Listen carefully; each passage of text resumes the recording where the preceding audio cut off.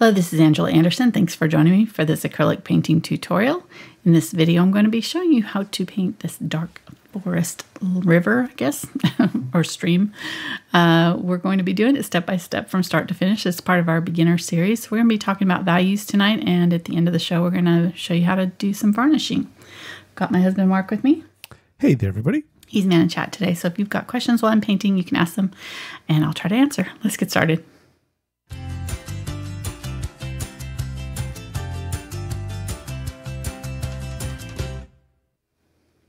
Alrighty, so I'm going to be using a 9 by 12 inch canvas today. This is a Fredrix mixed media canvas board, but really any canvas size would probably work for this. We're going to be doing it portrait style to get that kind of long, moody, dark feeling with the dark on the sides kind of encroaching. It really is a neat image. I really liked it, so I think it'll be a good one to talk about a little bit about values and how to get that depth perception with it. And also we're going to be working on a little bit of water too, so that'll be a fun one. And like I said, we're going to be showing you how to do some varnishing. I get questions about that all the time, so I thought I'd show it to you guys tonight. This one should be hopefully a pretty short video. Let's get going here though, so it doesn't go too long. You're going to need a sponge of some sort or a large brush that's got some stippling abilities. So, you know, a Deerfoot Stippler here, or a hog bristle brush that's like a large white, it's kind of like this material here. Something like that that'll, I find that the sponges are really good for larger canvases like this because they lay down a lot of paint very quickly. So if you've got one of those, grab it. A round brush will do for some of the large areas, but I think we're going to probably use a brush today. I don't think I'm going to use that one. I did dampen these, so they've been put in water to soak up the water, but then I've squeezed them out all the way so that they're just damp, but aren't sopping wet. There's no water coming out of them. All right, let's go over our colors. I've got carbon black, and this is spreading out because I used a fluid black. It's just because we're going to be doing some tree trunks and things. It'll be easier to use a fluid black.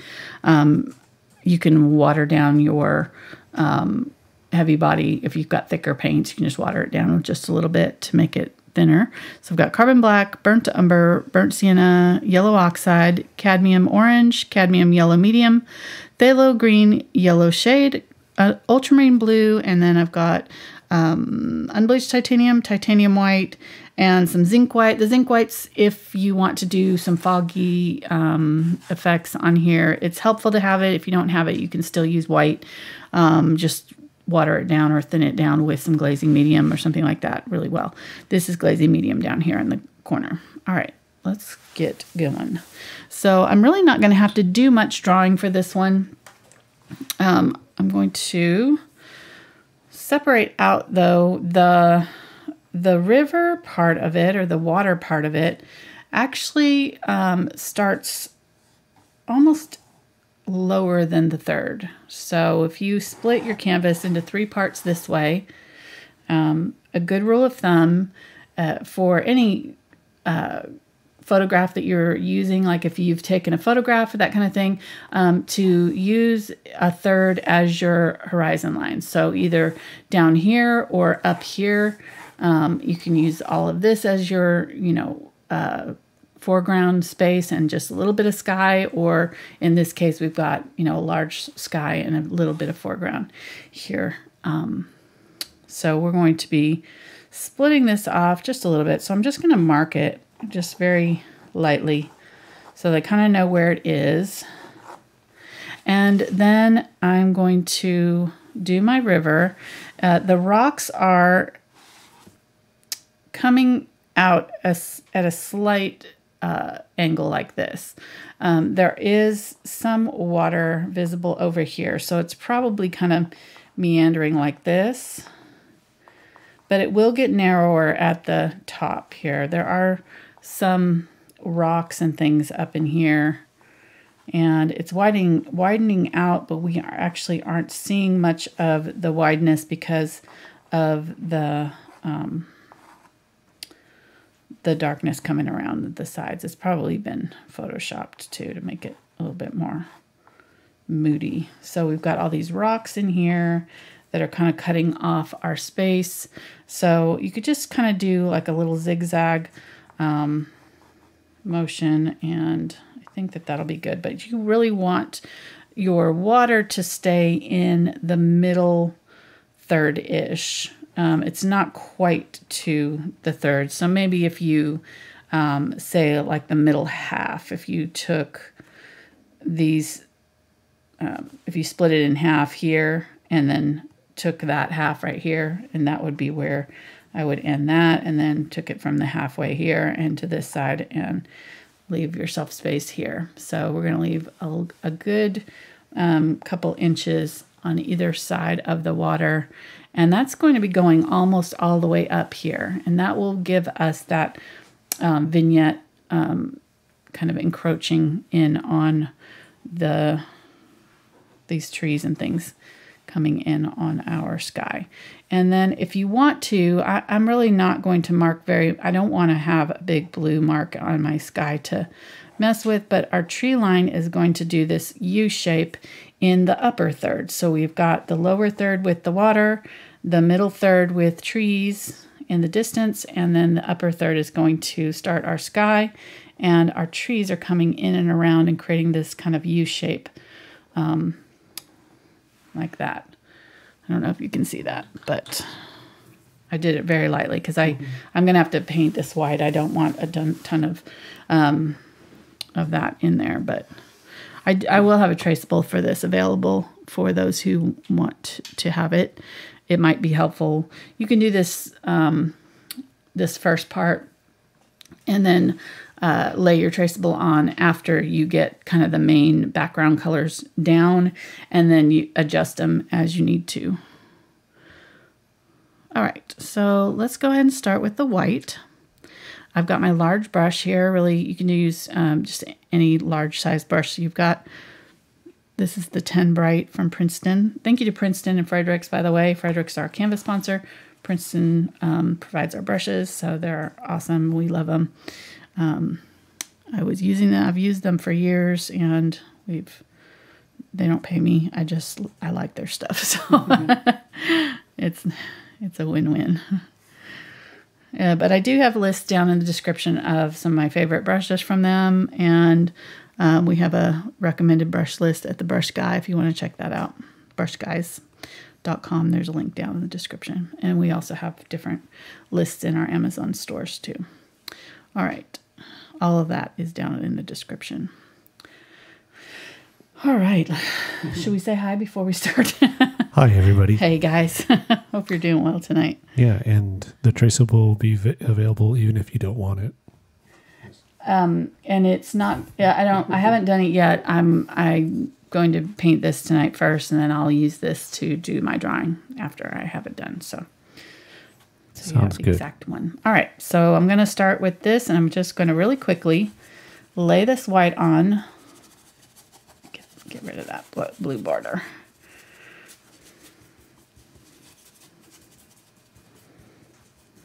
And I'm going to lay it on fairly thickly. I added some water just to help thin it down. And again, I'm not adding the water straight over here to where I want it to stay solid. I am going to spray these with water. And I did want to spray my canvas just a little bit too, so I forgot to do that. I'm going to spray that first before you put your white down. That'll just help the paint absorb a little bit easier. This canvas that I'm using is very smooth, but some canvases are more textured, and if you've got a textured canvas, you really do need to spray it with water when you first start, because otherwise it will just suck all the moisture out of your paints, and you'll end up using more paint than you need to. And it just won't get down into little cracks and crevices. Okay, so I came out a pretty good ways out from where I wanted, but not into that dark area. So kind of keep this dark area dark. But I wanted that white underneath to provide and I'm just gonna smush off that extra paint. I've got a lot of white still in there, so I don't wanna waste it. Actually, I'm gonna go ahead and use it down in my water. Might as well. We're going to have this color in my water. This will just use up what's left in my brush here. Give us some white back down here to work with. And I'm doing my brush strokes kind of side to side because that's how we'll do them later. Just kind of in case any, really with this, it's white on white, so it's not going to matter too much. All right, so I'm going to grab one of my sponges. It doesn't really matter which one. I'm going to get just the tiniest little bit of water on the tip of it and squeeze it out. It felt a little bit dry. And I'm going to... It's okay, sponge. She'll use you someday. Spray out my paints really well here. And I got my green. And I'm going to add it to my white here. And then I'm going to add some yellow. I want this yellow oxide because it will make a more neutral green. More of a close to my nail color green here. That looks good. I'm going to add even more white to it. I want it very pale. We're going to build up our layers. So this first layer of green I want almost as pale as that white. Just barely brighter than the white. Make sense?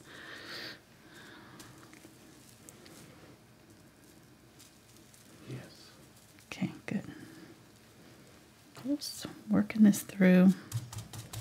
You can also kind of stipple it. I don't want it to be too dark in places, so I'm kind of, you can still see some of that bright green in there.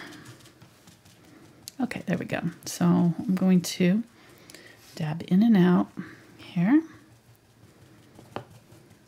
And the key with sponging is to just make sure that you're turning it and keeping it so that you've got a, see how that kind of was too dark there?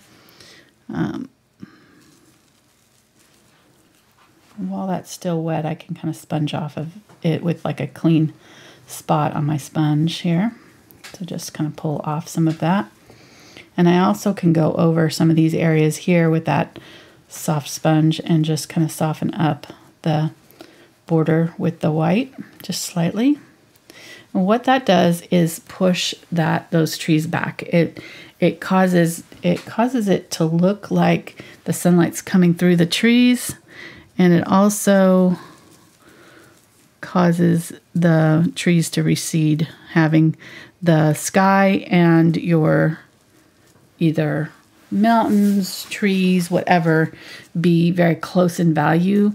It pulls the eye in and creates that distance from these ones that are going to be in the foreground that are going to be very dark and saturated with color.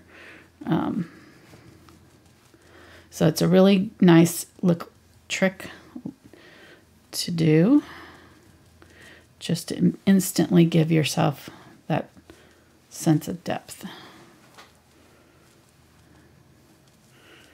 Okay, so I want to come up about a third of the way there. That's looking pretty good. And now that I've got kind of my first layer of trees here, I can start going a little bit darker. And what I was saying about the sponge is to make sure that I'm turning it and that I'm not getting any like repeat patterns. That's the kiss of death with the sponging. You don't want to have, if you've got like a pattern that's happening, you don't want it to repeat in the same way, so that your eye can tell, you know, that, oh wait, there's a pattern there. That will make it look more manufactured and not realistic. So if we're trying for realism, we're wanting to stay random. That's the key. Okay, so I'm going all the way out into my dark area here because I'm going to cover this all up with the dark. And I just want to have this light green all the way through here. And it holds a lot of paint, so you really don't have to do a whole lot as far as like reloading. Once you get enough on your brush or your sponge, I mean, you don't have to be reloading, you know, very often. It should do this whole section here. And my white is starting to dry now too a little bit, so it's kind of helping too. Just make sure that your white isn't sticky, because if it's sticky, then it'll kind of lift and can get gummy and stuff. So if it feels like tacky when you're doing this, then just back off and let it dry completely before you do anything else. Okay, so I'm going to take this and I'm just going to wipe it off. I've got another sponge here, so I'm probably just going to, well, I don't know. I don't think I need to redo another sponge. We'll see. I'll probably save that sponge for the dark area. I'm just going to take off most of that color.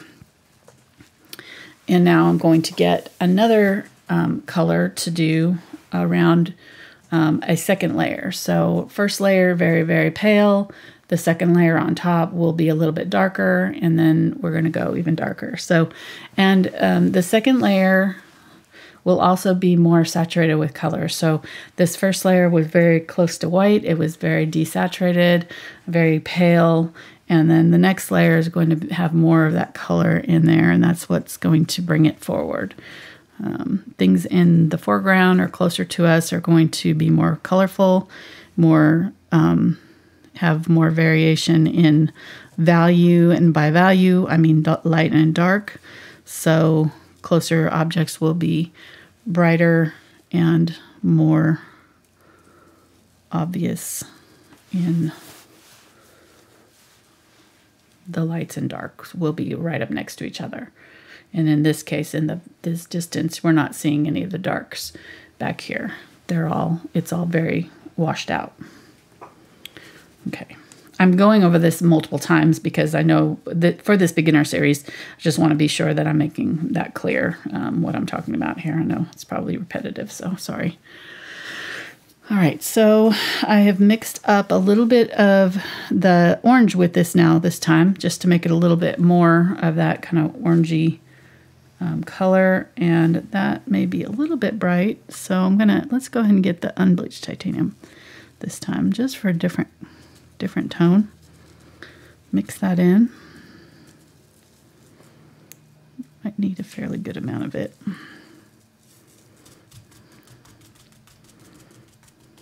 Stipple that sponge. There we go. Okay. I'm gonna wipe off that first little bit there. I didn't like that color. It's a little bit too much. So, and actually I want to keep my brighter colors to the outside here. I don't want to bring it all the way in here. So I want to keep this middle section pretty pale all the way down. Well, go ahead. So do we have a set number of videos that will be in this beginner series? No, not yet. I really haven't decided. I'm just kind of winging it. I didn't really plan it. Probably should have. Well, there were several topics that were easy because a lot of people ask the questions. But to be honest, I think as this goes on and we discover more common questions, right, it may be good to do a video. Yeah, I mean, I'm enjoying having them on Tuesdays. It's a nice way of organizing our Tuesday videos, because those are usually easier videos in general anyways. So just by kind of trying to find new things that we haven't covered in this series, it's been, I think, a good way of organizing my Tuesday videos. So I feel like we're probably going to do it at least until the summer. I feel like we still have things we haven't gone over yet. So I don't foresee it stopping anytime soon. I'm taking my my cloth here and just kind of pulling off some of that color back here. Can you see that? It's still wet, so it's kind of just pulling a little bit of that color off just in that middle part there. And if it's already dry, that's fine. I just had kind of brought it in a little too far there. I was talking and not really paying attention to what I was doing. So, all right. Going along here, adding some of this darker green. And I don't mind, there's kind of some variation in the colors. It's kind of nice to have some of that orange and some of the green kind of peeking through in different places.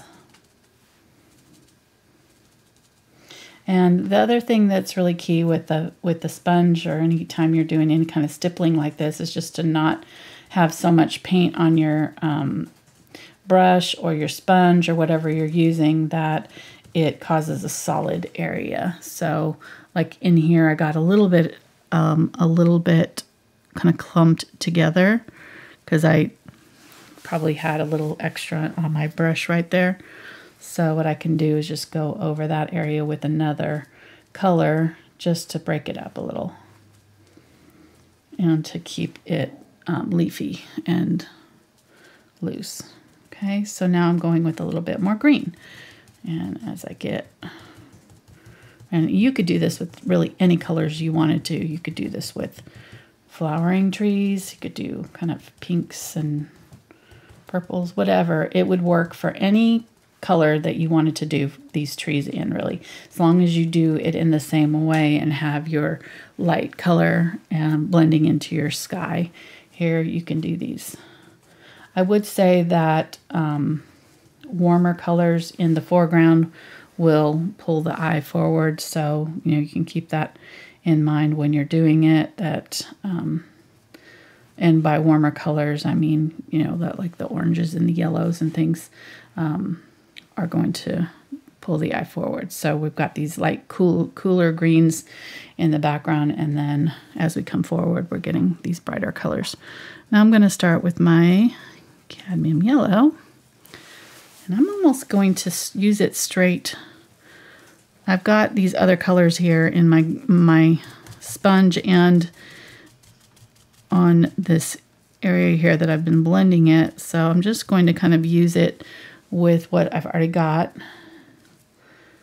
and do some brighter highlighted leaves. Again, just slightly in from where we've just been. So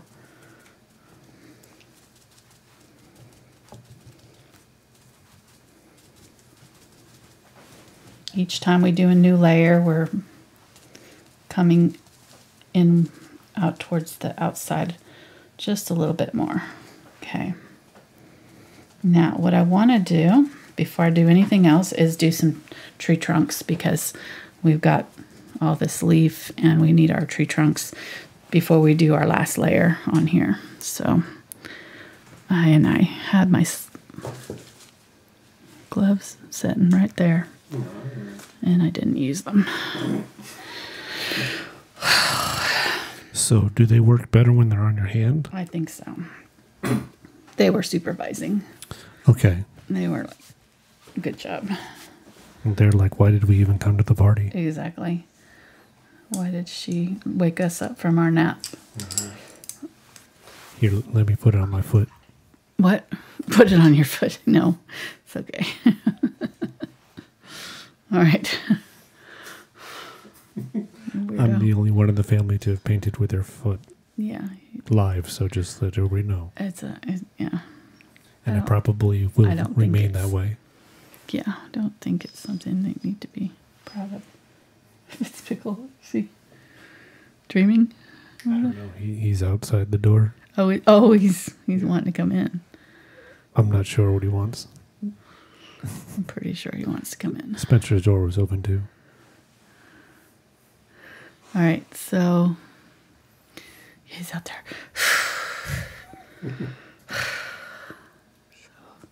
Sure would be nice if somebody let me into the studio. You want me to let him in? No, it's fine. I don't care. I'm just being silly. All right, so I'm mixing a light gray here. I added a little bit of brown. This is going to be for our trees that are way back in the distance. They should be close to our white, so we'll go ahead and have a really, really light gray and then a darker gray, and then we'll use black. And again, we're going to be changing the value as we go out from the center.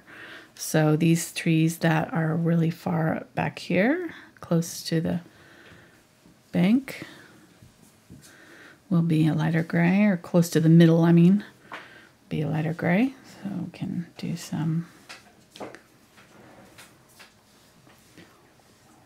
Actually, they kind of start in here. And here's a key, is to make sure that as they come up towards that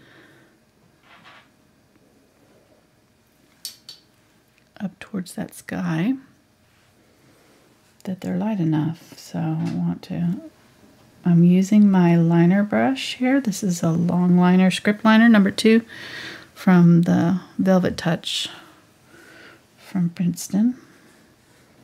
And I'm just going to do some random little twiggy leaves and things. These ones that are real far back here should be very, very light. And you really don't have to do a whole lot of this, so you could leave these out totally. If you don't like having to do tree limbs, you could do this just with this and just maybe just do a few little ones, you know, up in the bushes and call it good, you know. So you can just do a few coming out from the trees.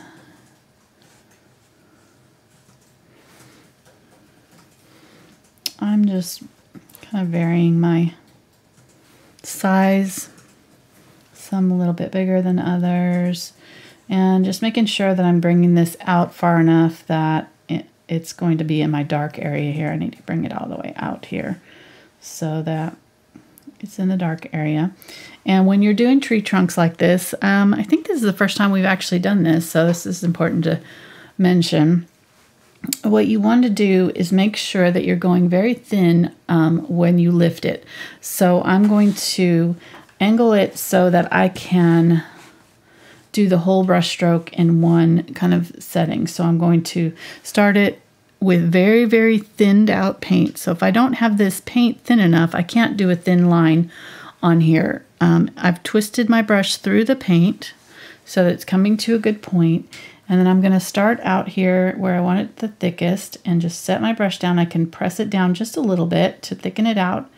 And then I'm just going to carefully pull it, and I can kind of wiggle it side to side to make my branch different sizes.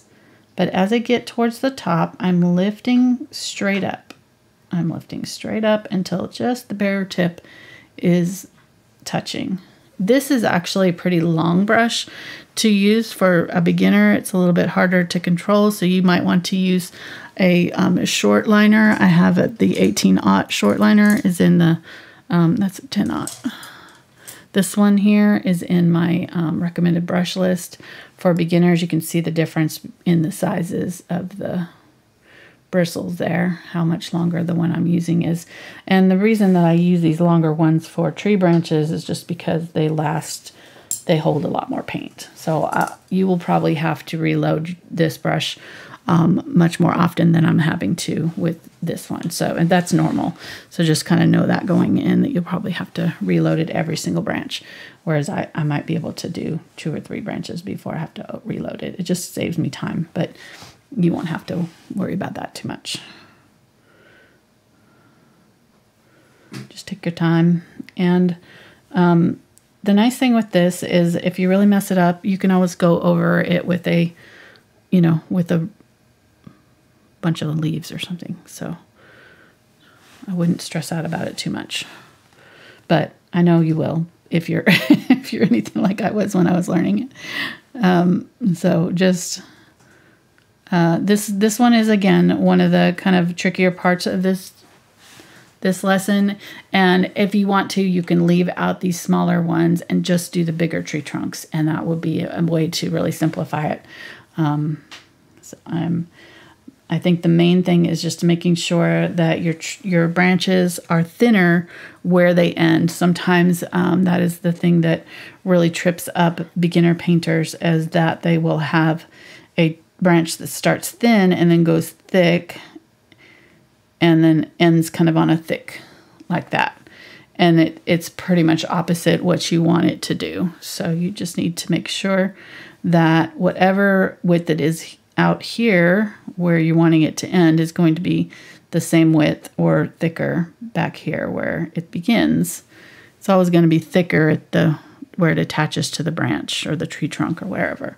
And then just go back this way and make sure that you're thinning out that that branch where it comes out. And sometimes you can kind of split it off so that it looks like it's got a little bit thicker because it's got a junction there or something. Got another one coming in front of it.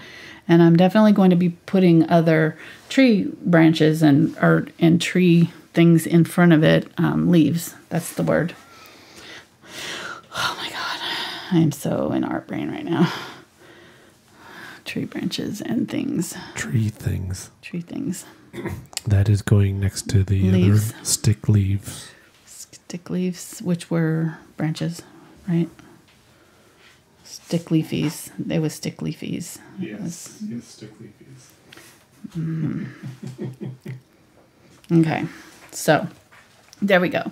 So all these ones here, lighter values. Then we're going to go, I'm going to with a bigger brush now. I'm going to use this too that's been sitting here with paint in it, hopefully not drying. I'm going to clean that out so it doesn't dry up on me. And I'm going to get this kind of medium dark gray here and use it for this large one right here. And it's going to go right up on the edge of this right here. It's going to go straight up. So I'm just going to pull it straight up, and as I go up, I'm going to lift just a little bit so that less of the brush is touching. So I start out kind of heavy and thick, or not, you know, super thick, but and as I go up, I'm lifting my pressure so that it's getting a little thinner as it goes up to the top here. Using thin paint is really key with this. Otherwise, you won't be able to get that long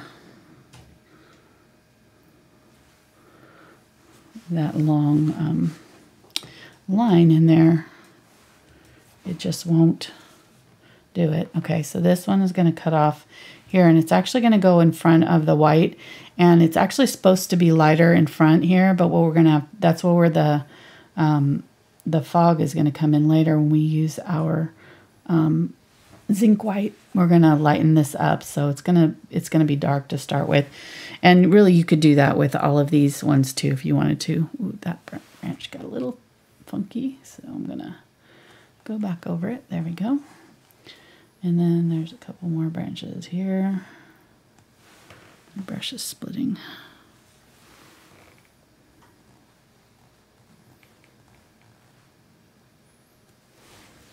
Okay. Really, you could do these however you wanted to. I'm just kind of going by what I'm seeing in the reference photo, but you could make this up however you wanted your branches to go, so they don't have to be exactly like this one is. In fact, I think I'm going to kind of change this one up just a little bit, kind of have it going up like that.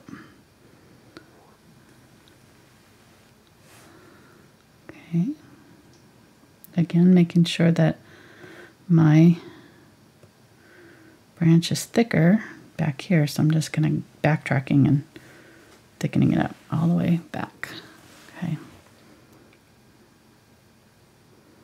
None of this is set in stone. You can always paint over any of this, so if you really, you know, mess it up, quote unquote, you can always go back over it.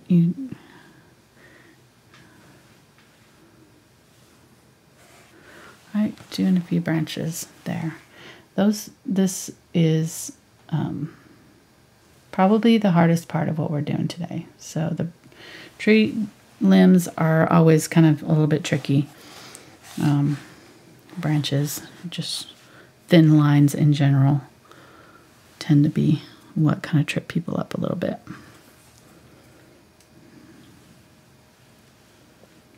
But it's good to know how to do it in case you want to. So that's why we're including it, even though, oh, I just stuck my hand in that. Okay, don't do that.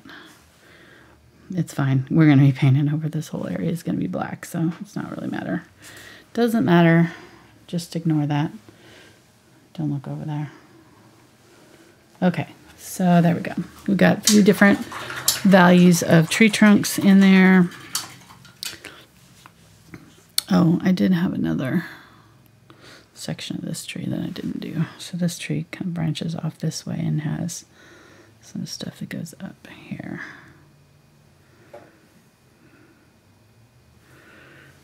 There we go. And I'm not really worried about these being kind of thicker because this is all going to be covered up with branches. So I don't really have to worry about those being thin. The only ones that you need to worry about being thin are the ones that are kind of ending, and we can still cover those up a little bit. So I'm going to get my green sponge here. Ugh, I just did it again. All right, I'm getting my thing on here. Gonna ruin my pretty nails. I did them for St. Patty's Day tomorrow, so I don't want to mess them up. Because then I might get pinched. Although I do plan on wearing a green shirt, but you never know.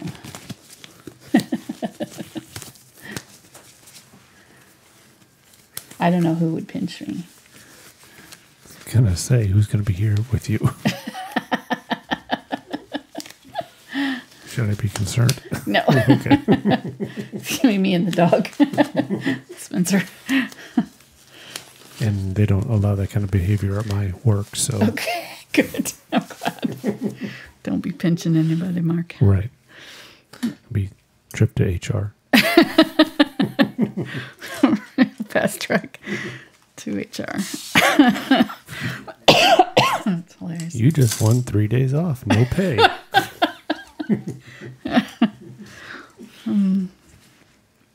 All right. Getting the ultramarine blue here. And I need more white.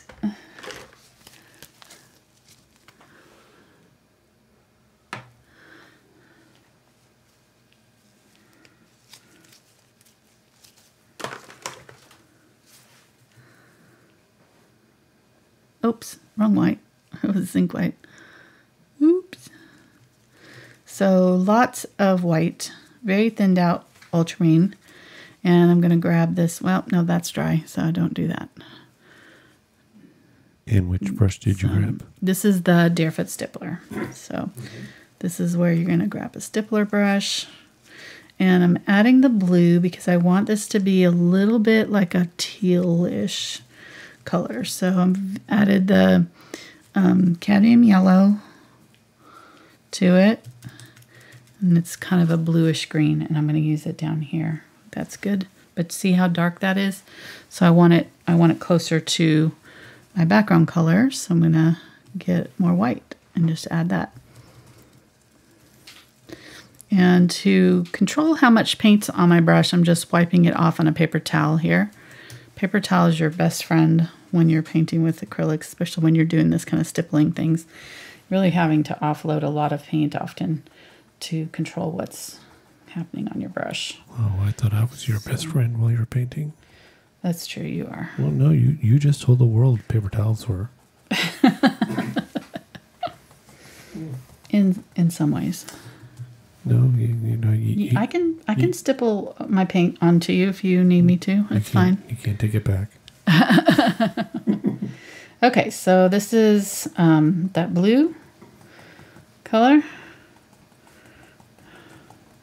Somebody commented, you talk a lot to that guy. It's like, yeah, that guy is a man I've been married to for 30-something years. So, yeah, I do talk to him. Sorry. Oh, my gosh. I mean, again, we've been married that long. We're not supposed to be talking to each other. I guess not. I don't know what their problem is with you, but it's so funny. Like, it's my channel. I do what I want to do. I know if I want to talk to him, I will. It's unreal. And if I don't want to talk to him, I'll ignore him. I'll ignore him when he makes me makes some really awesome jokes. Bad dad jokes. Hashtag bad dad joke. That rhymes. That's good. Bad dad jokes. All right, so I'm just going over the end of some of these branches. See how we're kind of blending it in, adding another layer. But that blue is keeping, even though it's just slightly darker, it's still going to keep that feel of distance. Now there is like a little bit of a highlight here. So I'm going to get my white and do some white on some of these, just to kind of highlight some of these, mainly in this side over here. And this is on top of the trees I've just done. And when you're doing your highlight, it's often good to do it on top of your dark. So I did my dark first, and then I'm going to do my highlight on top, facing the light. So it's going to have just a little bit of that darkness underneath it. That will really make it look more realistic. Okay. And let's do a little bit of that white on this side too. There's just a little bit peeking through here in front of some of these trees and back in here. Okay, I'm going to have to do more of my dark first though, because this is actually going over dark areas over here, so I can't do too much more of that. I'm going to wipe that off, and while I have this, I'm going to get my Zinc White that I just had. It has a little bit of blue in it, but it's fine. And this should be dry. Make sure that it's dry completely. If it's not, it'll be bad. And I'm going to go over all of this area that's in the middle here with my Zinc White. See what that's doing? It's making it disappear a little bit. It's changing the value of it. Making it lighter. Blending it into my trees, and then I'll leave the darker part, just kind of blend it out here. I don't have a ton of paint on my brush, so that I can, once I get, halfway through here, it's pretty much out of paint. So I'm not bringing that white all the way down. Just want it to be mainly right here. I really brought it out too much right there, almost. And then you can do that to any of these tree trunks too that you want to fade a little bit. Even down here. We got a question. Okay. The person said that they've never used a Deerfoot stippler before. Okay. Is it best to be used more dry? Yes. Yes. You want to keep it dry, and that's why you see me really brushing it hard on my paper towel there to get most of the moisture out. It works better dry, and it works better if you don't have too much paint back in here. If you keep the paint towards the tip, and as you're loading it, as you're painting with it, use the very tip of the brush to offload the paint. Okay, I'm going to go back over now. And just add a little bit more of that yellow, just a few spots. Try not to go over these branches too much, because there's not a whole lot of the trees the leaves that go over these. There is a little bit right here. And make sure when you do go over this that you're doing it with opaque color, so that it's not looking like a ghost of a leaf, that you can see a branch through. So just keep that in mind when you're doing this, to make sure you can add a little bit of white to your color so that it really covers up your branch.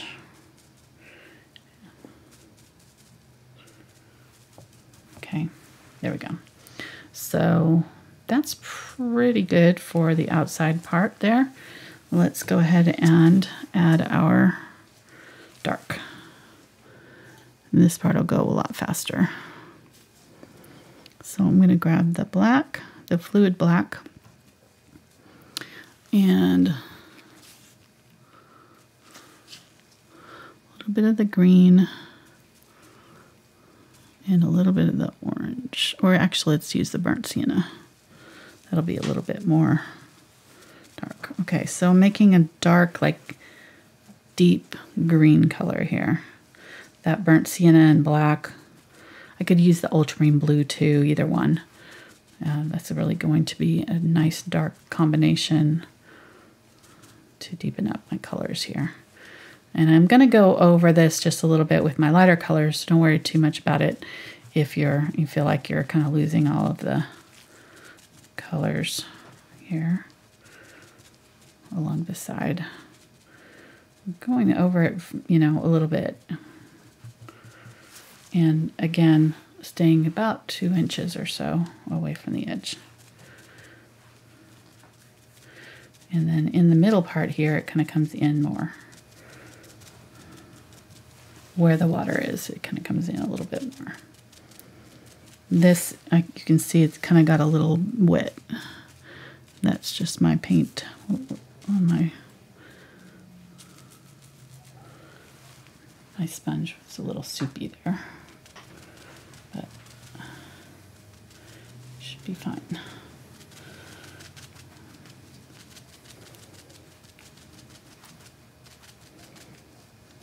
This is what will really make it look realistic. Kind of have to just trust the process, and don't be afraid of going dark. I think that that's one of the things that beginners especially have a really hard time with, is just is not using all of the values that are available, you know, to you. Not going full black, not going full dark, and not going full bright, and kind of staying safe in the middle, because those are the colors that your eye is noticing a lot of times, is those kind of mid-tone colors or some of the brighter colors, and so you don't realize how much of these darker values there are sometimes. And in this case, it's pretty obvious because it's, you know, a lot of dark, obviously, but a lot of times when you're doing paintings for the first time, you don't realize how you don't see some of the darkest areas here. So I'm using this black now and going over this just along this outside edge and really darkening up some of these, and go ahead and bring it out into here a little bit in some places. So I'm changing I'm not going straight up and down. I'm kind of creating these little areas of these branches. They come out and they leaf out in these kind of clusters like this. So they're almost like fingers coming out. And some of them are going to go downward, some of them are going to be more rounded, some of them are going to kind of come upwards. And so, you know, just kind of vary the direction and the angle of your leaves coming out here in sections. It's going to work really well. And don't be afraid to paint off the canvas. Yes. You know, because the tree doesn't just cut right there. It'll be very obvious. So, you know, you can see she's got paint on the paper towels below the canvas because she's kind of painting beyond it. Right off the canvas. Keep it really realistic. Exactly. Okay, so I'm pretty happy with that. And I'm going to just have to let that dry. So before we do anything else, we just have to let that dry. It's going to take it a minute, so I'm just going to get some water on here to try to keep it from drying out in the sponge. Do the same thing with both of those. Don't try to clean it out in your water right now. It's just going to make a mess. It's probably helpful if you're using a sponge just to have a separate water thing just for them. Just set them in out of the way until you have time to clean them. So you got a question also. Okay. They would like to know what chromatic black could be used. You could use, you could mix your ultramarine blue and burnt umber. We did make a chromatic black, so we used green and burnt sienna, and we added regular black to it, but that is another chromatic black that you could use. Purple makes great chromatic black with green. Magenta with green works great. Any of those kind of dark greens would work. The ultramarine blue plus burnt umber is like a really good dark gray, and then you could add a little green to that to make it a little bit more green. So any of those would work. Hope I didn't go over those too quickly, but they can watch the playback in slow motion. There you go. And you'll talk a lot slower. Okay. let's find our water. So I'm going to grab my, let me think, what do I want to do? I want a big enough brush. Let's go ahead and do this one. Let's do the, no, I want a different one. Ooh. I'm going to get the 8. I'm going to get the 8 bright because I want to be able to do fairly big areas here. So I've already got my white down. We did that first. So I'm going to just kind of map out my black on the sides. And I'm just going to pull it from the sides here.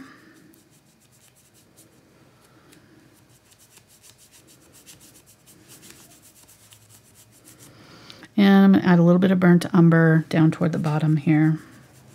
Just a little bit more color. Again, when we get kind of closer to us, oftentimes we'll see more detail. We'll see different colors, but on the sides and far distance, you may not have as much of the colors visible to the eye. It's going to be a little bit more muted. Okay, so I'm just going to kind of draw it in like this on the sides. I'm kind of making some vague rock-ish shapes, and I'm wanting to bring out this landmass down here. I'm going to get my white here and create that same kind of gray that's like in those tree branches there, maybe a little bit darker, and we're going to start kind of laying in. No, I want it dark. I want it pretty light. So this is what is the key, is to make sure that all of this stuff that's way far distant is much lighter. It's going to be very close in value to one another. So all of this stuff that's on the same area, so all of this stuff that's way back here should all be very close in value to one another, and lighter than the stuff farther or closer to us. So I'm going to do some rocks that are very distant here in that light gray, but then very quickly I'm going to start going a little bit darker as we come down, and I'm just literally using the very tip of my brush to kind of draw some little pebbly shapes here. And then my darker black, I'm going to start to kind of do some bigger rock shapes. Now the rock shapes are going to be flat on the bottom, so make sure that you're doing that.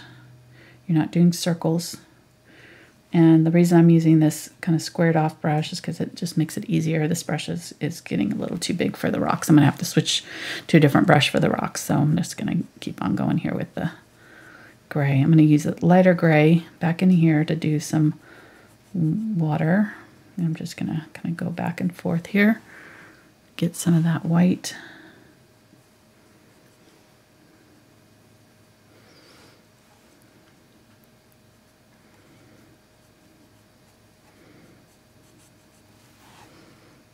Light gray here.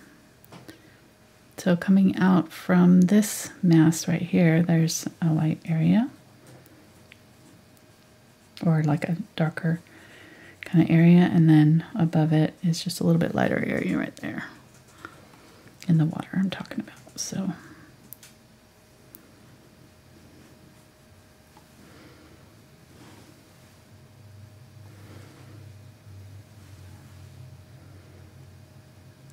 white.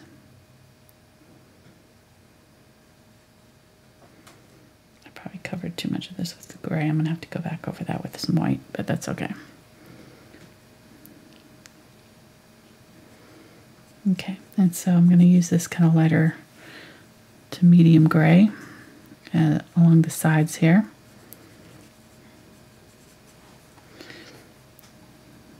Some of my rocks and my water in the middle here. Actually, what I can do, though, is just go over this with my Zinc White, and I will, just like we did our trees up here, to lighten it up. So any of these rocks that end up being a little bit too big, we can just make them smaller by, or making them not big, not too big. Any of them that look too dark, we can lighten them up later. So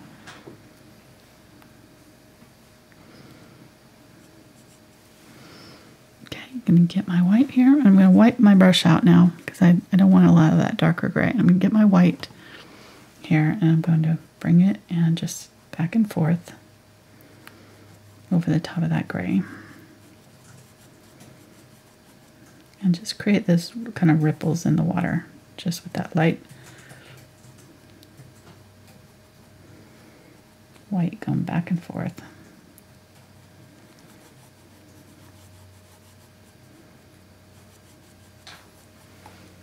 Okay. And I can use just a little bit of my tree color because it's probably reflecting too. So maybe I'll use a little bit of the yellow oxide here with my grays and add a little bit of that to warm up that color a little bit. It looks a little bit too flat. So maybe get not a lot of the green, just a tiny bit of the green, but mostly this yellow goldish color. Use that in the water. See how that brightens that up? Makes it a little bit more realistic looking.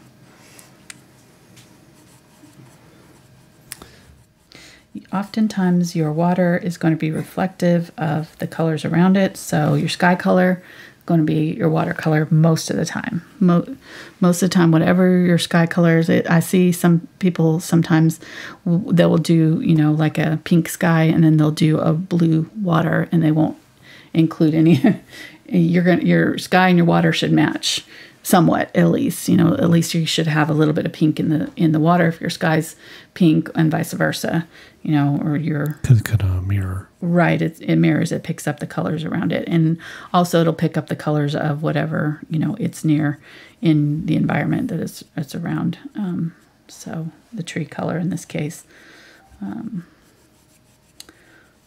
the grays from the rocks, the browns from the ground around it. And somebody said they don't have carbon black, only Mars black. So do they have to adjust fine. Or do anything to it? No, it'll work just fine. No problem. You just might have a rover land on your painting. Use the burnt umber here. Don't listen to him. It's going to work just fine. They're very, very similar. In fact, Mars black would be my first choice for a comparison color to carbon black. They're very close. The main difference is that carbon black's a little shinier when it dries. And some people like Mars black better because of that. You know, they don't like the shine. So it's just kind of whatever you like. Okay, so I'm just kind of fading this out now and going through here and adding this dark over the top and letting it kind of dry brush. And we've done dry brushing before a little bit. Basically, we're just kind of skimming it like that. You can see it real well there, what I'm doing. So I'm doing that over the top of, you can't see it very well because I already got that dark on that side, but that's what I'm doing over here and just kind of bringing it over the top of my water a little bit. So I'm going to do that from here and fill this whole area in with my black. But when it comes into my water, I'm just skimming it so that it's creating this faded effect. And it's this flicking motion that will get that look. I'm not pulling it, I'm just setting it down and flicking it towards where I want it to go. Where I want that darker color to be. Okay, and there we go. Now we've brought our black all the way up, and I want to make sure that where these trees and the water meet, that there's no separation right here. It's all basically the same value right through there.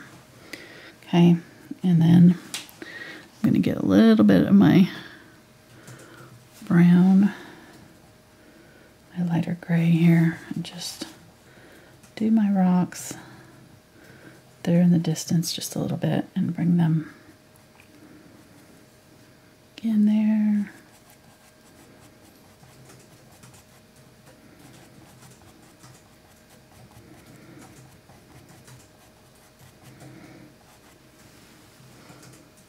And then get my think what I'm going to do is just do that zinc white over these, but I'm going to get a little bit of the white here. Go over these just a little bit. And then I'm going to put my rocks in with my smaller brush. Getting my white here.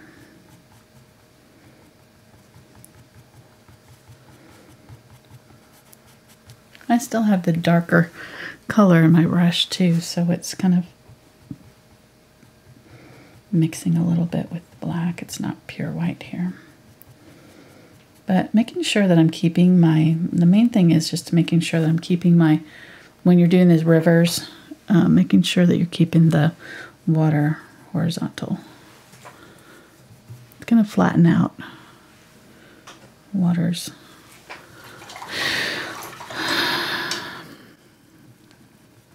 going to balance itself out from gravity, right? So the only time your water is going to be curving or anything is if it's falling. But if it's basically still, it's going to be flat. So most of this it's not a rapids. It's not churning and bubbling up. It's just kind of meandering through here, kind of at a slow pace, and it's all flattened out. So just flatten it out here and go side to side. Okay, so that's good. And we definitely need to do a little bit more in our rocks. I think the rocks will help. I'm going to bring this darker color through the middle here, because there's kind of a darker area right there. And just make sure that I've got, this is that burnt umber with the black here and the white. Just make sure that on the sides of my water, I've got a little bit of that darker color transitioning before it goes all the way to the black. So, and I do want it to do this snaking thing, but I'll do that with my rocks. So let's do the rocks. So we're an hour in. That's not too bad. I actually thought it was longer than that, so I'm not doing too bad. You're doing great. Thanks. And looking. All right, I'm not going to do my zinc white yet. No comment. Don't talk to that man. Yeah, exactly. Don't call HR on me. All right.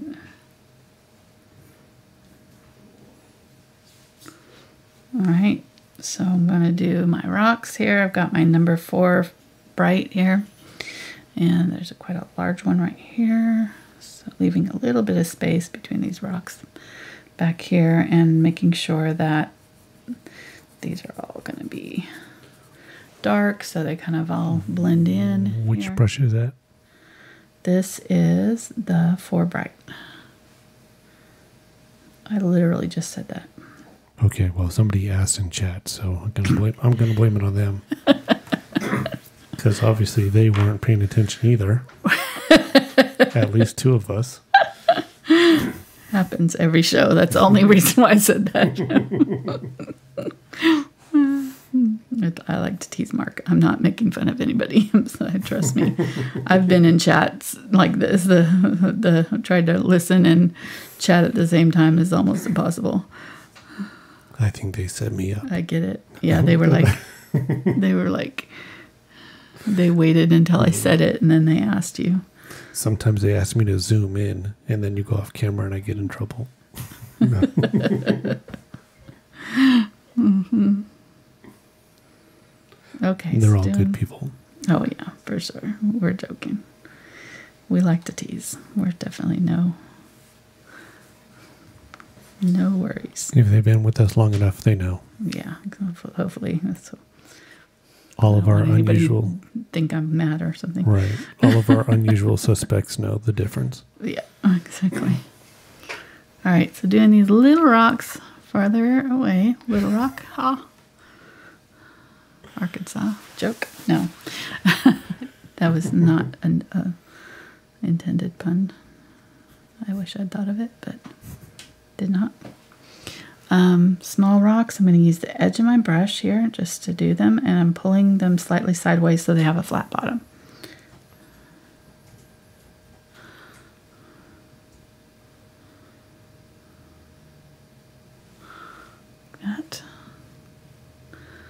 And then there's this big rock here. Now, so on the bigger rocks, I've kind of created like a lighter gray. I did like three colors of gray in here. So there's just a little bit of a variation in the colors. So there's kind of the lighter gray that we already had done. And then this is like a little bit darker gray that we're doing. But not full black. The full black is like off to the sides here. And then there's some areas right here where I'm gonna skim down where the sun is catching those rocks and creating a little bit of light highlights on them. Get a little bit more of that black. Come down a little bit right here. Do another rock. Again, make sure that my bottom of the rock is flat in my water. Got a question about colors. Okay. The person said that they got a set of paints that came with a transparent burnt sienna and transparent raw umber. Okay. So can they do anything with those so that they can use them like how you used just the normal? They're great for glazes, yes. So those are great glazing colors. But you can't like add something to it to use it as a regular burnt umber. Yeah, you can. Yeah, you can. Okay. It may not tint as strongly being transparent, you know, it may not, and it won't be as opaque, so it probably won't cover other colors as well, maybe, but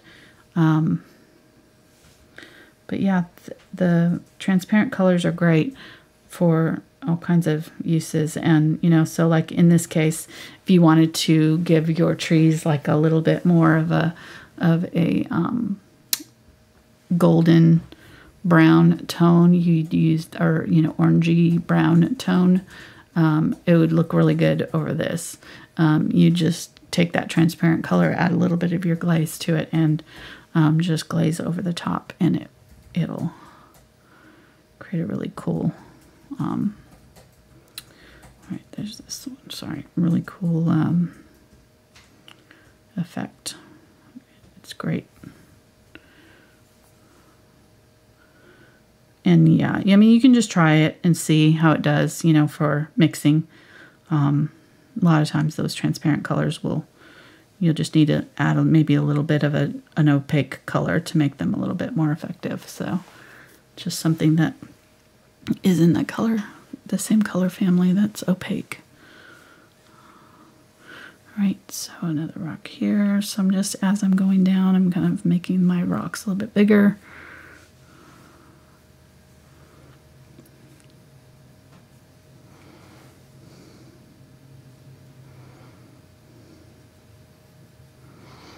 And just making sure that I'm kind of doing smaller little rocks around the ones that I've got, and making sure that all of them are on the same plane. So I don't have some that are, you know, in different, like this one is kind of angled down here. So I'm going to make sure that it's flat with my water, because my water is going to be flattening out the bottom edges of these rocks. So they should be the same angle as my water.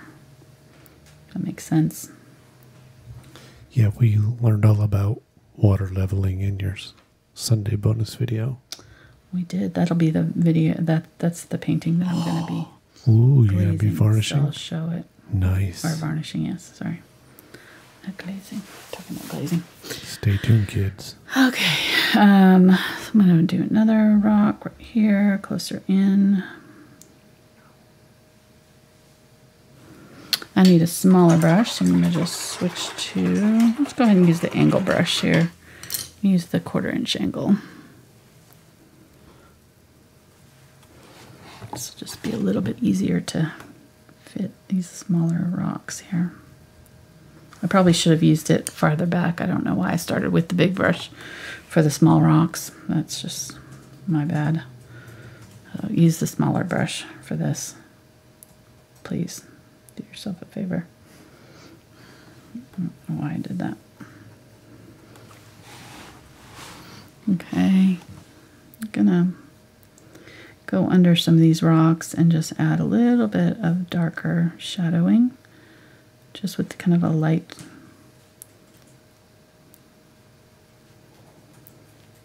thinned out black, where the water's going to have a shadow underneath or behind it, you know.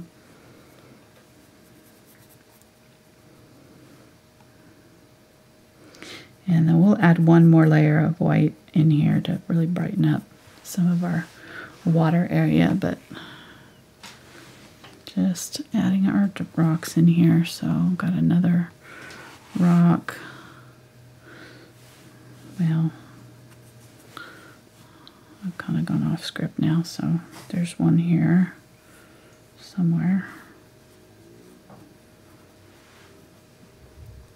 Just making it your own. Yeah. Like you tell everybody, don't stress over it. No. Just go with it. Maybe there's a happy little rock over here. Exactly. You might need a friend. Got a lot of little friends. Oh, they're happy. Yes, they're all.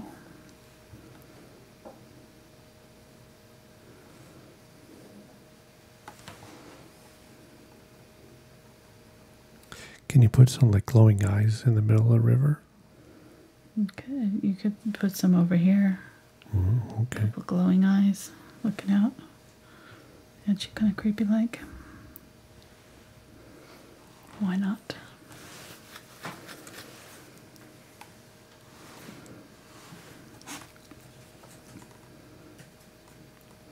And I'm just going slow-ish for this part because I want to make sure that I'm kind of creating this zigzag motion that I wanted in my water. So I might bring out my rocks a little bit more right in that area there. We'll see.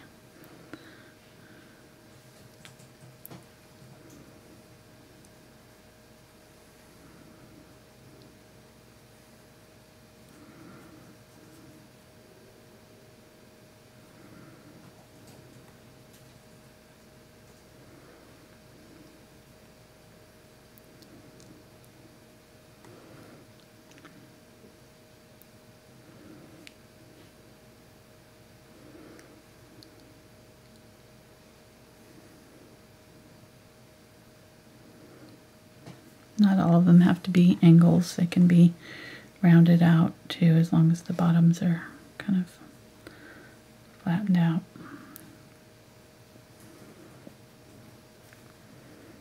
And then just kind of adding random rock shapes to fill in the foreground just a little bit. There are some grasses up in here, so you could put some grasses if you wanted to. I'm not sure where this water is going off to. It's probably going this way somewhere. But there's rocks and things in the foreground that's not showing the bottom of the water, so I'm going to use the glaze now. And just add some of that black over and add my shadows to my rocks if I need them anywhere. And then I'm going to use the glaze to kind of put in my stones that are in the middle of my water here, but I'll be glazing back over them with the Zinc White too.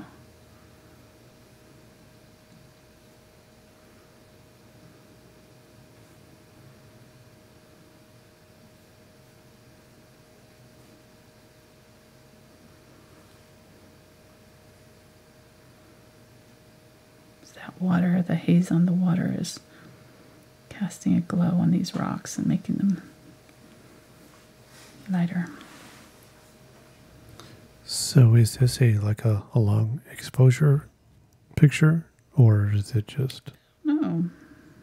Because you know how sometimes they do the long exposure and the water kind of looks like a veil over right. the rocks. It doesn't look like it to me, but it could be.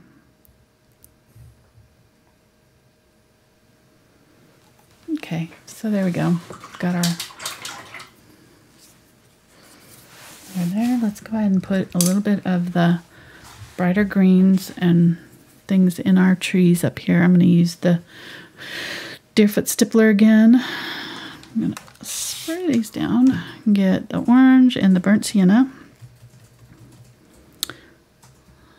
So in this case, like your transparent, they were asking about the transparent burnt sienna, it wouldn't be a problem using it with like orange here because the orange is opaque. so it would make those transparent colors more visible. Using some yellow. And I'm pretty much gonna, I think, stick with kind of an orange color. We'll see. I may add a little bit of green, but I think I'm gonna mostly use like orange and yellow and just add little bits of this color over. And it's so, the burnt sienna kind of tones it down so that it's dark over the top of these. So I don't want it to be super bright, although you could if you wanted to. It's up to you, whatever you want to do with your painting. So you could, I've done something like this similar, that where we did like a bright red, red leaves with the background of the trees being very dark, and it was really pretty, very dramatic looking. So.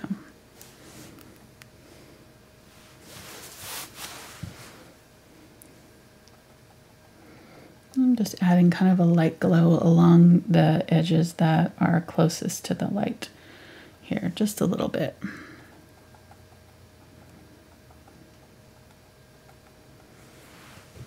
And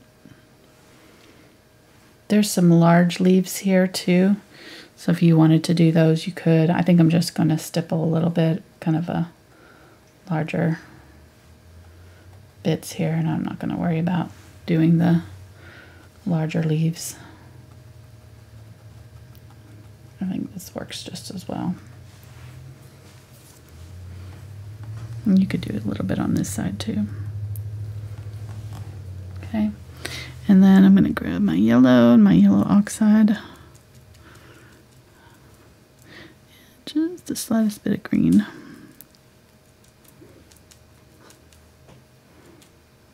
What kind of a bright, almost lime green, but that orange is kind of affecting it a little bit.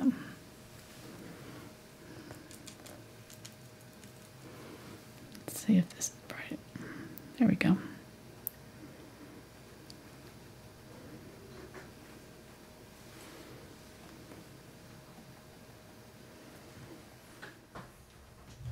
I was requested to zoom in so they could see those back rocks a little bit better. Okay. That's why I was doing what I was doing. That's fine. I didn't even notice. Did you miss what I was painting? No. Well, when they first asked, I zoomed in, and then you went up high, so then I had to zoom out. But then when you went to the middle section, I was able to get in so they could see. So we got there. Good.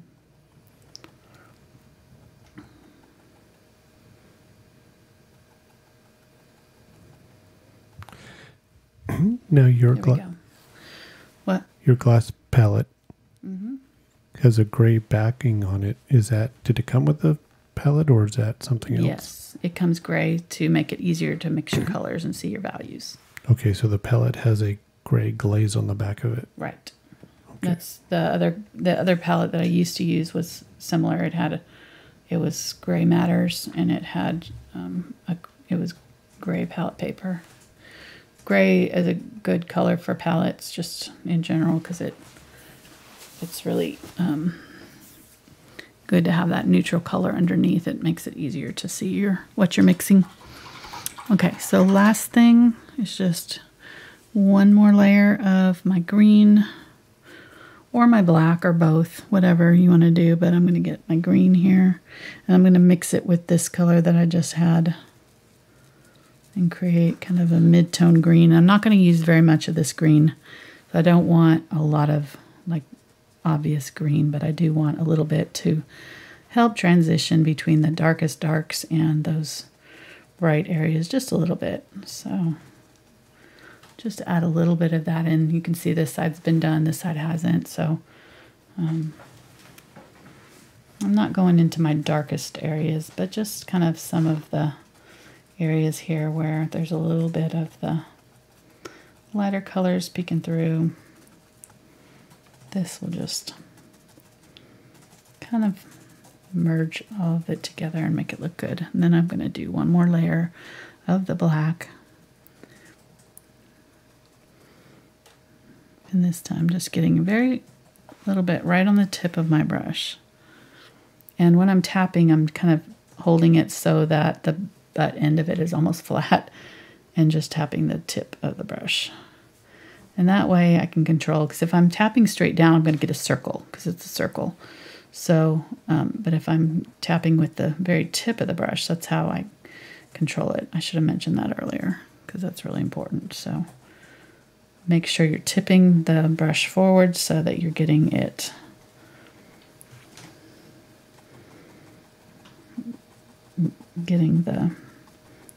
keeping control of it. And the very tip of the brush is what's touching the canvas.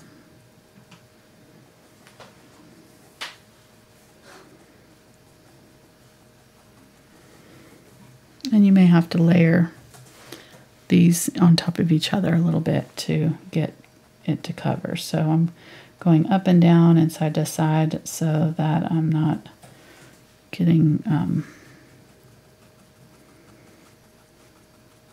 repeat patterns like we talked about with the sponge. Okay, so I'm pretty happy with that, I think. Got a good amount of the dark there. I'm going to bring my dark in just a little bit on the bottom here. And I'm going to be glazing over this part a little bit with my Zinc White. So I'm just doing this to have a little bit of the dark coming in just a little bit on the sides, far back here. And then I'm going to do a little bit down here so it just looks kind of like bushes or leaves, some sort down here. Okay, we're almost done. I'm going to get my fan brush this time. And I'm going to get my white and get a fairly good amount of white on here. Tip through, just tap it to kind of offload it. I can kind of scrape through it, and that will make sure that that tip is loaded fairly thick with paint, and I'm going to tap it now. I'm going to tap my side to side here, and I can kind of draw it too and pull with it. But this is what's going to create those sparkles on the water. You see, don't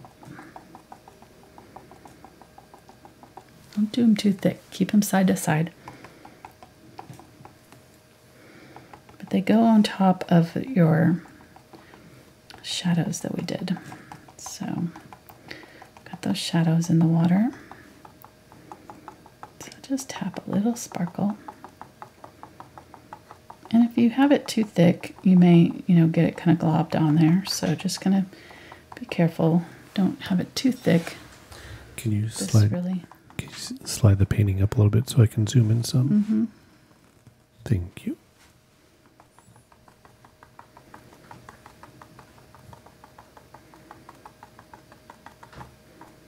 And again, I can kind of pull it side to side in some of the areas where I want more of the white.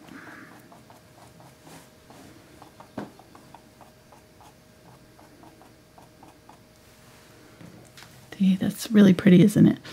It gives that, it looks like sparkling water on the keep your level. So just keep an eye on where your rocks, what your level is of your water, and make sure you're not twisting your brush to the side, and keep it straight. My brush wants to curve a little bit, so I have to kind of compensate for that by kind of going up and down and side to side with it a little bit so that it fills in a straight line. Oh, I love it. Looks so good. This is what it's all about right here. These last little touches. And then we do need to do I probably should have done my Zinc White before I did this because this is thicker. It's going to take it a minute to dry. Oh well.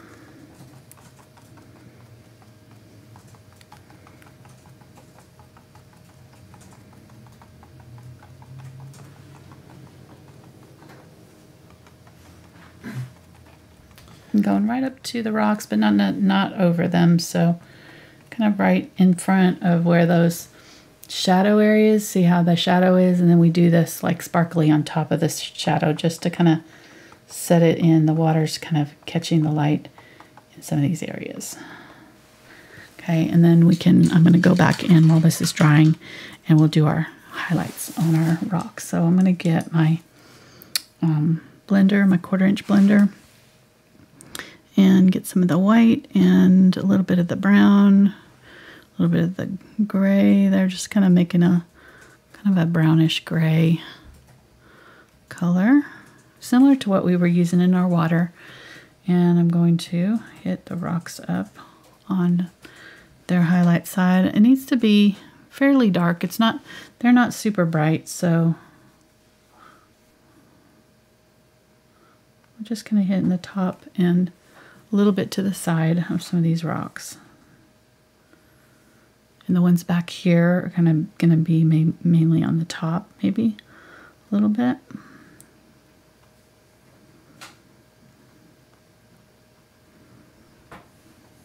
See that?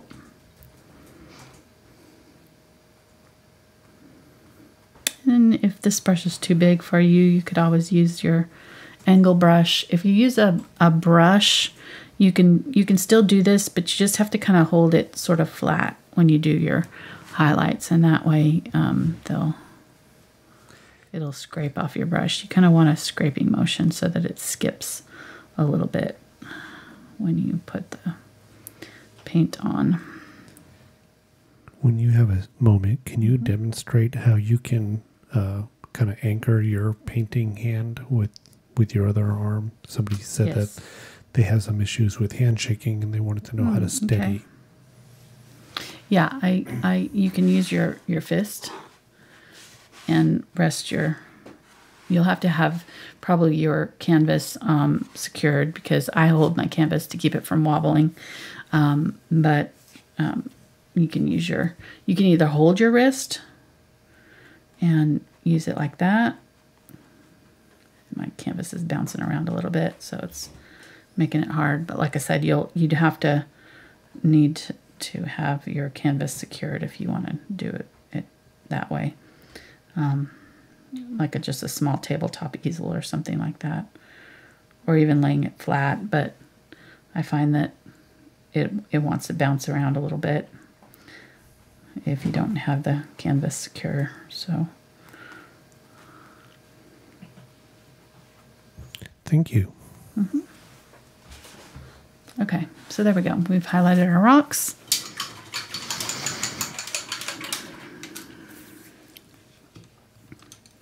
Now I'm going to use the Deerfoot Stippler again with my Zinc White. If you don't have Zinc White, just use your Titanium White, but use a lot of glazing medium or a lot of water. I would suggest having some glazing medium in your arsenal if you can afford it, because if you add a lot of water to your heavy body acrylics, especially if you're using the expensive paints, you really do need to have some sort of a medium, either a matte medium or a glazing medium or something like that, that will thin out your paints without making them underbind. So the heavy body acrylics are more pigmented than your cheaper craft paints. So that means they have less binder. The cheaper craft paints have more binder, so you can add as much water to them as you want to, pretty much. And they're not going to underbind. But with heavy body acrylics, you need to be careful, because they could lift if you add too much water to them. All right, so we're just going to start back here, and I'm going to fog up into my trees a little bit along the sides. We've already done this once, but I'm going to go ahead and do it again, especially like up in here where I want it really bright along my tree limbs. This will also kind of soften up those edges of the green where the sunlight's, oops, wrong one, Zinc White, coming through. And then right in the middle here, just fog It's really kind of that mist from the water, probably. Just like a light spray or light mist that happens. Make sure that you're using a very light touch.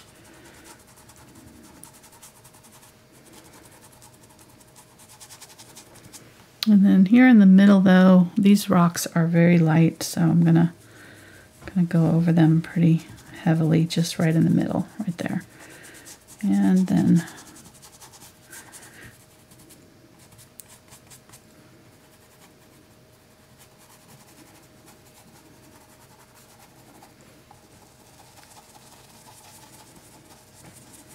bring that mist over into that dark.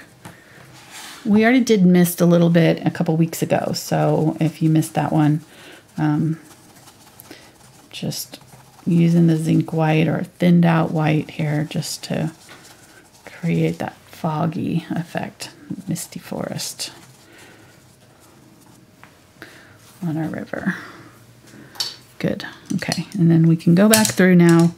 Very last thing, if you need to, if you've gotten any of the white over the top of the rocks where you don't want it, you can just kind of clean that up.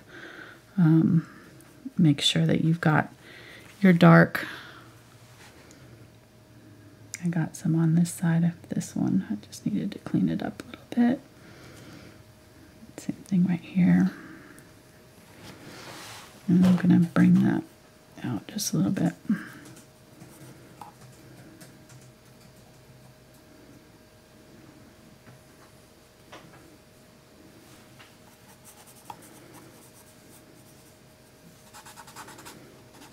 That fog kind of came in a little bit too far there. And maybe just add a little bit darker just to a few of these down here.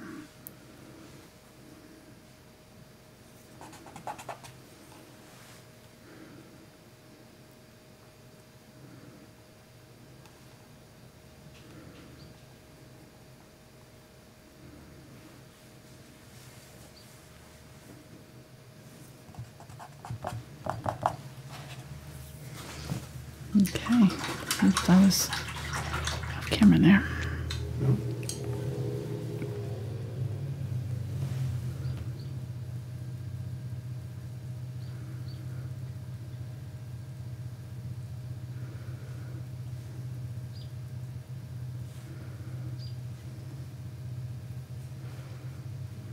Just doing some light gray reflections through my water here, anywhere where that white, you know, these white, that fan brush can be kind of hard to control somewhat, so some of them got a little messy. Just kind of cleaning them up a little bit, adding just a little bit of a darker gray below them just to help kind of clean them up. And that's pretty much all I need to do. I'm going to add a little shadow to the bottom of this one I missed.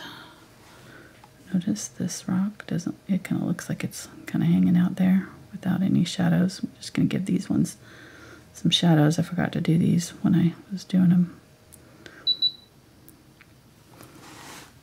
Okay, there we go. I'm going to zoom in from the top and bottom or vice versa, just so okay. See the details. Okay. Ooh. Very cool. Yeah. Really cool. Yeah. Okay, so hopefully not too hard. I know there's a lot of techniques in this one, but I feel like we're building on the techniques we've already learned. So if you've done the other ones in the series, that's the whole idea behind this series, is to just like make you a better painter by the end of it, you know. So we're building on our techniques, so they're getting more difficult as we go along, and that's the whole idea. So these ones as we go along will be, you know, a little bit more challenging, and you'll learn a new, you know, technique, but use some of the techniques that we've done before as well. So anyhow, hope you enjoyed this one. Before we go, we're going to work on our showing how to varnish. I'm going to assign this really quick. So while you do that, I'll remind everybody about patreon.com/AngelaFineArt. Traceables, bonus videos, challenge videos, $2 or $5, $10 level, all kinds of good stuff over there. So yeah, we got check it out. And also, we're still kind of in the middle of the month, but as you get closer to the end of the month, just know it bills immediately, and then it bills again on the 1st.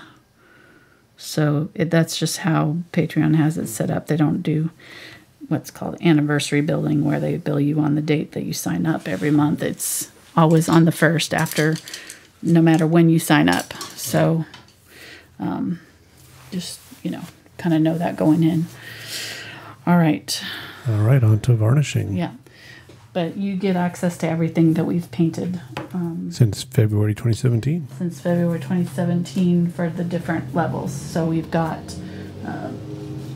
You're not talking on the mic. $5 level is... this is what we did on Sunday. It took us 5 hours to get it done. So it was a long one, but it was worth it. It turned out really good. Definitely not a Tuesday video. Right, exactly. All right, so what I'm going to do for varnishing, I'm going to lay it flat. You don't want it on an angle. That's number 1.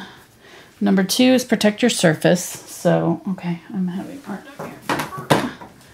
I've got this little nifty mat that I like to use, but really it doesn't matter what you use, just as long as you kind of protect your table and have something underneath that it won't stick to, because it will get around the sides and it can end up sticking to your table and then you'll tear. It's not good. So, okay, there we go. I need to move these into my water here to get them out of the way. And I do need to have my brush wet, but I will. I don't want to dip into that wet. I think I should be able to spray it. I'm just going to spray it. So I want to talk about brushes for varnishing at first. So you'll want a large, I've got 2 different sizes here, the 2-inch and a 3-inch. 3 inches is the size that I use the most often. 2 inches are good for smaller canvases, but you want a brush that's got a fairly good snap but is very soft. So this is the brush that I used for quite a while, but I've ruined it because I left the varnish in it too long. So I would say have one brush that you buy a good one, and just use it only for your varnishing. And you want to varnish because acrylics are sticky. And so if you do not varnish them, they will pick up dust and things, and you'll have a hard time getting it off if you haven't protected your paint. And like we talked about just a minute ago, if you have any paint that is underbound, that did not, that maybe had too much water added to it or something like that, that if you go to wash it off, it could lift off your paint even years later. So it's a really good idea. I would highly recommend covering it with at least 1 coat or 2. I use Isolation Coat first. That's a new product that Golden just put out that I really love. It's super easy to put on. For years, I used to just use this. This is called Gloss Medium and Varnish from Liquitex.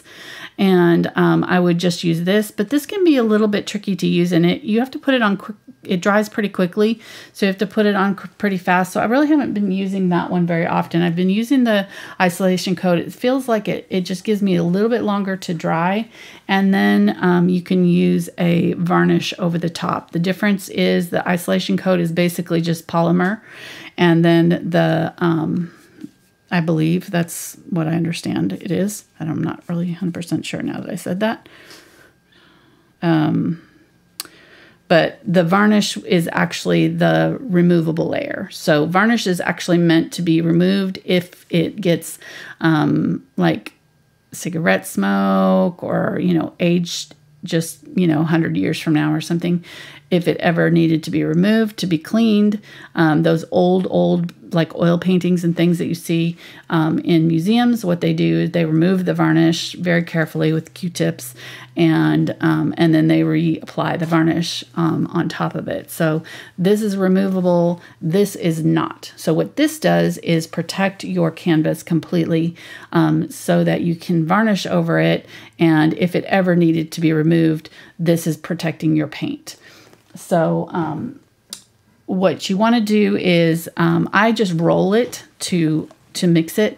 So I just kind of gently roll it. You can use a stick to stir it, but when I was rolling this one earlier, this was my larger one. I bought a smaller one just to have a second one, but I don't know if you can see that. I dropped it and it created all these little bubbles. You can see the bubbles inside there, I think. So I can't use this right now. I have to wait for those bubbles to settle. Otherwise, they could foam up on my canvas, cause issues. So fortunately, I had another one because I was planning on doing this earlier and I like dropped it. I was like, oh, dang it. So be gentle with it. You don't have to agitate it a lot. You don't want to introduce a lot of air into it because it'll just take forever for those bubbles to settle.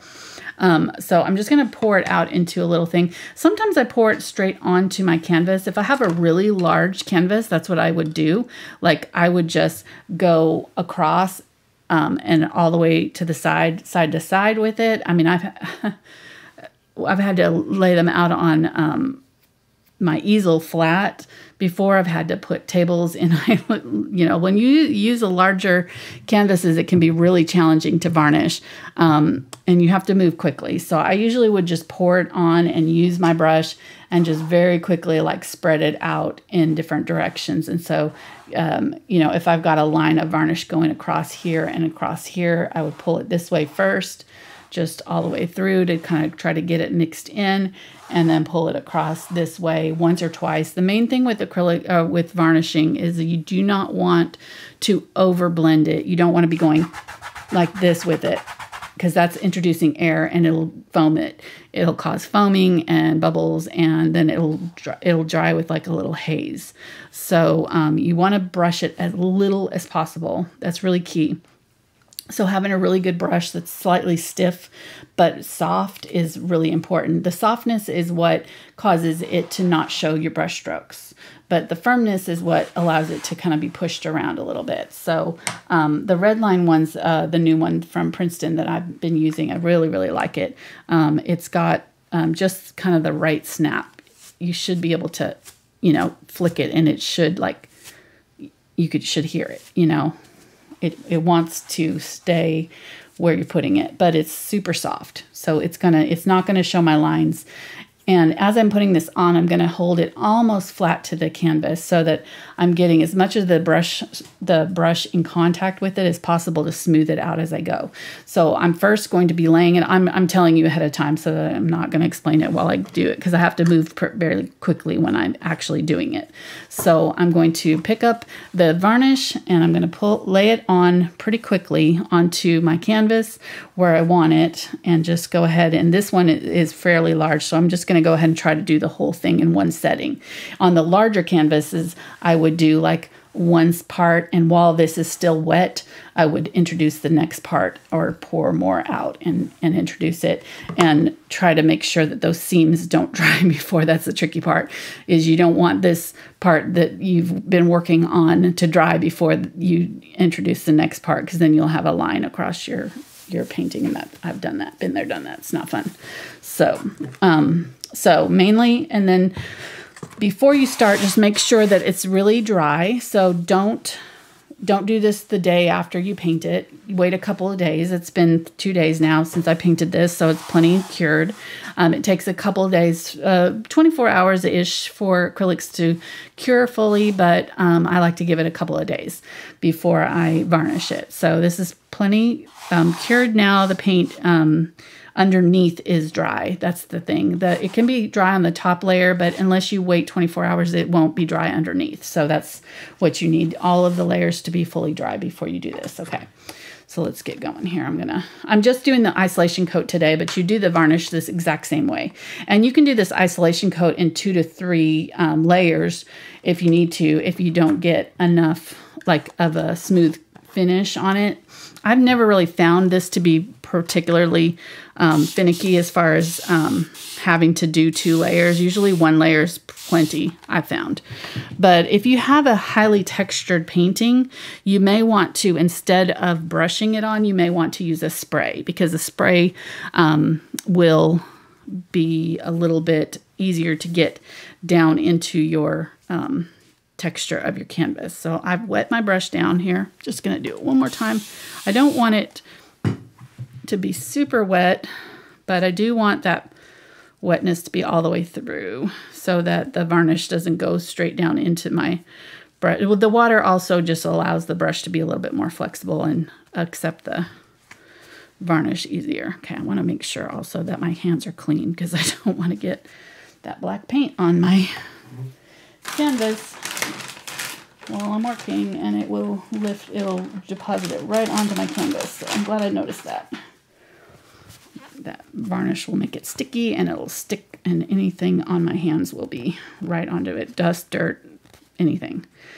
So make sure your hands are clean, your area is clean, that you're in a room that's not super windy, that you're not, you don't have pet hair or dirt or anything else in the air that's going to get onto the canvas. So when I would do this outside, like when I sprayed it, I would have to do it outside. So I would do it in my garage usually, and have like a window open in my garage with a screen so that the bugs weren't coming in, and put it in a box.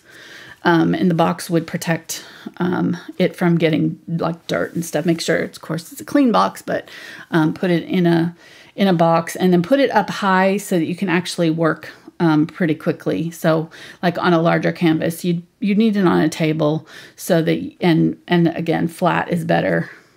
And then, okay, let's just keep on here.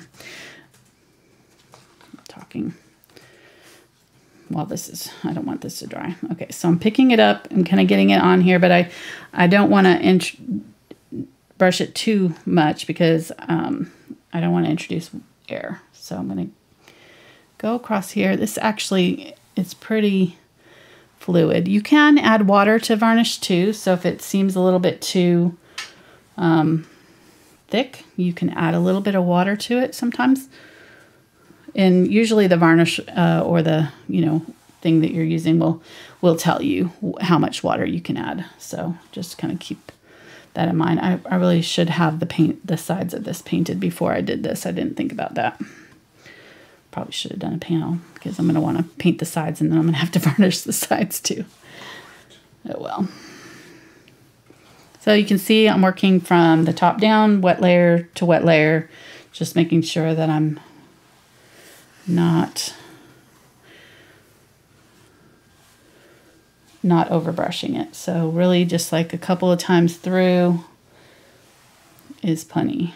And it's going to look a little cloudy when you first put it on. I'm going to come up the sides just a little bit, pull off any drips very gently.